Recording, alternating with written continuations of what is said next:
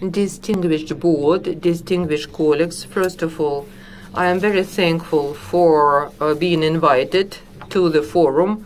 I'd like to share our results. The combined treatment in patients suffering from cervical cancer. I am not going to get into details with statistics. Despite the expectations in 1986 of the fourth Conference of Oncologists, that there were hopes that this disease will be eradicated, but now we see the increase in the incidence rate of the disease, and the patients are becoming younger. The history of the treatment of the cervical cancer at the end of the 19th century, the first publications by Verheim and Dr. Claves from the United States, where the indications for surgical treatment and technique of surgery were described. In 1903, Claves made the first publication about the use of the radium in patients suffering from cervical cancer. And since at that time, all the patients they were exposed to radiation therapy. And only in the 1970s, in the leading oncological centers and in the center named by Petrov, there was the concept to individualize the treatment of these patients. Large trials were conducted that proved the effectiveness of combined treatment. Quite all these papers, they laid the foundation for our day-to-day work. If we are talking about current tendency as to the treatment of cervical cancer, in the first stages we may cite the words by Professor Bochman. It's not the method that is important, but how it's been performed. In case of the regional cancer, chemo and radio treatment is recognized as a well-proved treatment increasing survival. And of course, it's a counterindication to combine the surgical and radiation therapy. Since the second stage, FIGO data, all the patients from second stage, they are exposed to chemo and radiation therapy. In Russia, chemo and radiation, we conduct only in 10% of patients. In the general statistical data, the survival, we don't have this data. We shall, according to publications, the survival rate in the range of 17 to 43%, and it's not a satisfactory figure from my point of view. If we look at the localization of relapses according to FIGO, and it amounts to 31%, and the half of these relapses is localized in the position of the primary tumor. It speaks about the fact that initial treatment turned out to be insufficient. 20% of relapses for remote metastasis, mostly para-aortic lymph nodes and their lungs.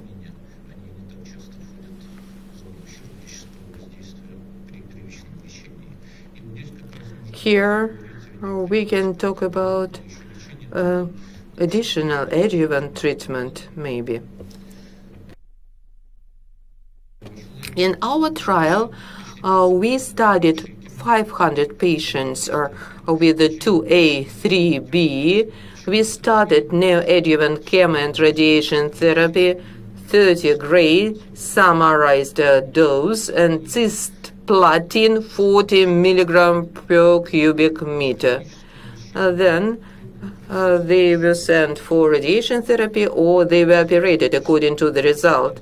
After the surgery, we finished radiation therapy. In control group, there were patients with chemo plus radiation. These gray quadrants, according to new recommendations, they can't be applied in general hospitals. We have to stick to the standards. During the last year and a half, we have the group with neoadjuvant chemotherapy. They received Taxol and carboplatin. Then assessment of the effect, and decision is to be made about the following treatment. In this situation, we don't apply radiation therapy. And instead of radiation therapy, we started to use neoadjuvant chemotherapy, and we started to compare these two treatment modalities. Neoadjuvant chemotherapy, a great number of papers are devoted to this way of treatment. In our country, we have the leading scientists. For a very long time, it was considered that neoadjuvant therapy is not effective in case of cervical cancer. These trials, they confirmed the results that neoadjuvant chemotherapy plus surgery or chemo and radiation therapy showed the better results comparing to the singular treatment. This is their stages. Mostly 2B, 3B patients. The age from 40 up to 55 years of age, the majority, main group. As to histological type, there was squamous cancer. If we compare these two groups with neoadjuvant chemo and radiation therapy and neoadjuvant chemotherapy, they were comparable according to the stages, according to the histology, according to the age as well. Average age, 47 years of age. Comorbidities were assessed as well. They were related to cardiovascular system, renal impairment, and they were similar in both groups.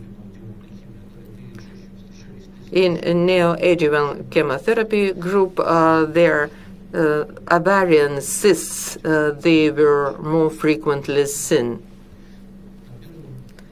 During the first phase, we assessed toxicity of these therapeutic regimens, and it turned out that it was comparable. It's hematological toxicity, vomiting and nausea of the first and second degree. They were managed quite well and without deteriorating results.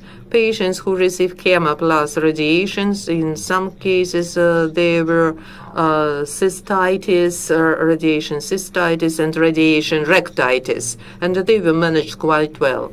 These are the results of neoadjuvant treatment.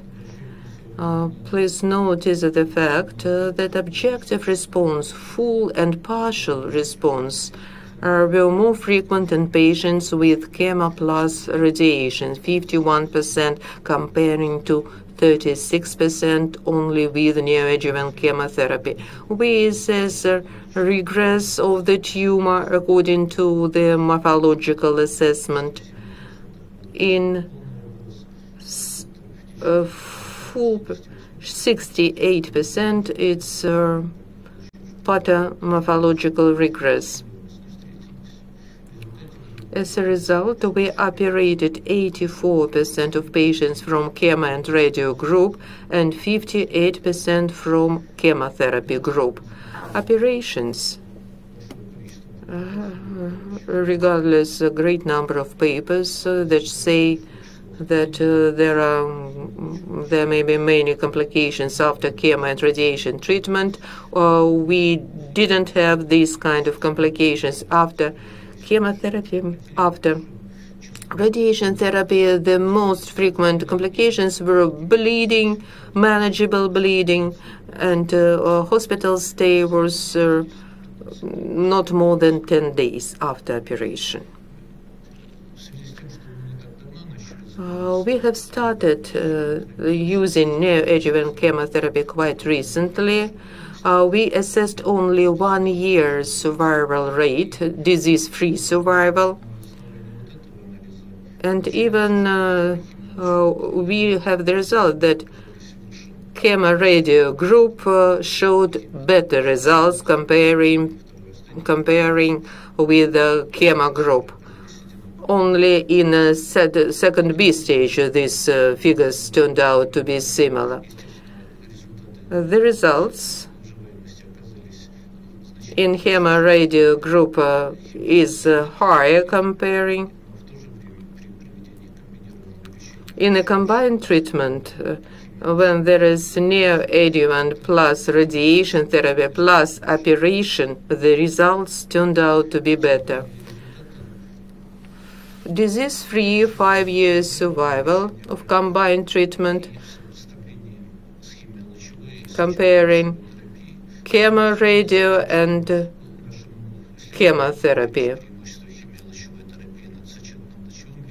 Chemo plus radio turned out to be better, comparing only with chemotherapy.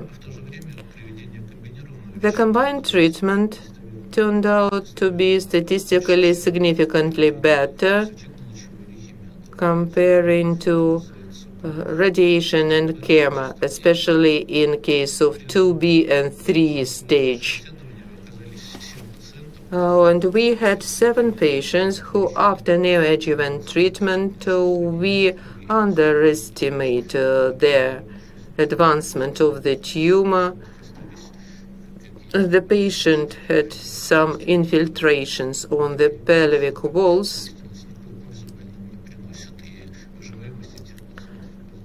and several of these patients turned out to be similar comparing to patients who received chemo plus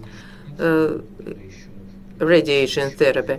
According to figure results, you can see that starting from the second stage, the advantage of the combined treatment is better, especially in a group of patients with lymph node metastasis. 5 years survival after combined treatment of the third stage, 60%, comparing to 30% if only radiation therapy is used. The quality of life showed better results with the combined treatment, and also the advantages of a combined treatment comparing to radiotherapy.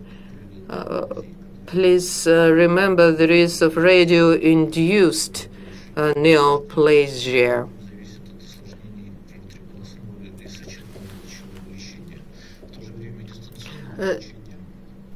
Distance radiation is not associated with the radio-induced tumors. At distance radiation is used in the combined regimen.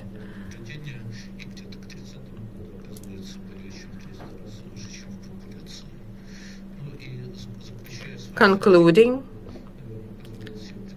I'd like to suggest that exclusion from the clinical recommendations, the use of a combined treatment, including chemo, radio, and plus operation, may be considered and preserved and used in some group of patients.